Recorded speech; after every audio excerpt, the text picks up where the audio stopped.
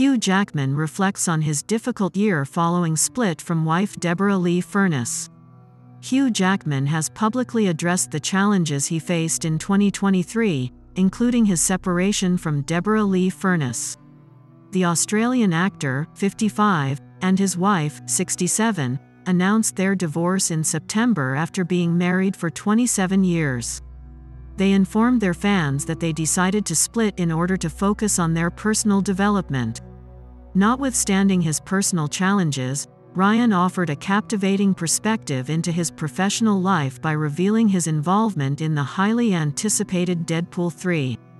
Jackman utilized Instagram to present a compilation of personal photographs from the preceding year, categorizing them as lost and found year-end photo dump. One particularly noteworthy shot captured the process of grooming his facial hair for his iconic role as Wolverine in Ryan Reynolds' upcoming film, scheduled for release in July 2024.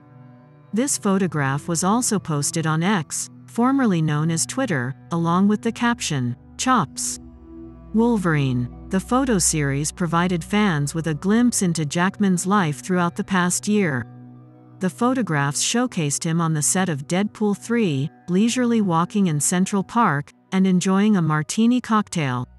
Nevertheless, Deborra-Lee, his former spouse, was noticeably absent from these recollections subsequent to their separation.